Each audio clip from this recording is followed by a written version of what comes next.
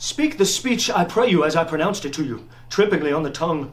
But if you mouth it, as many of our players do, I had as lief the town crier spoke my lines. Nor do not saw the air too much with your hand thus, but use all gently.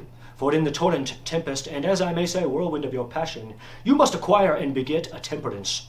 That may give it smoothness. Oh, it offends me to the soul to see a robustious, periwigged, pated fellow tear a passion to tatters, to very rags, to split the ears of the groundlings, who for the most part are capable of nothing but inexplicable dumb shows and noise. I would have such a fellow whipped for o'erdoing termagant. It out-Herods Herod. Pray you avoid it. I warrant your honor. Be not too tame, neither, but let your own discretion be your tutor.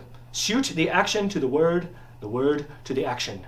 With this special observance, that you o'erstep not the modesty of nature, for anything so o'erdone is from the purpose of playing, whose end both at the first and now was and is to hold as 'twere the mirror up to nature, to show virtue her feature, scorn her own image, and the very age and body of the time his form and pressure. Now this overdone, or come tardy off, though it make the unskilful laugh, cannot but make the judicious grieve, the censure of which one must o'erweigh a whole theatre of others. Oh, there be players that I have seen play, and heard others praised, and that highly, not to speak it profanely, that having neither the accent of Christians, nor the gait of Christian, pagan, nor man, have so strutted and bellowed, that I have thought nature's journeymen had made men and not made them well. They imitated humanity so abominably.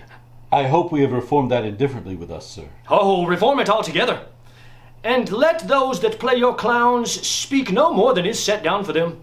For there be of them that will themselves laugh to set some quantity of barren spectators to laugh too. Though in the meantime some necessary question of the play be then to be considered.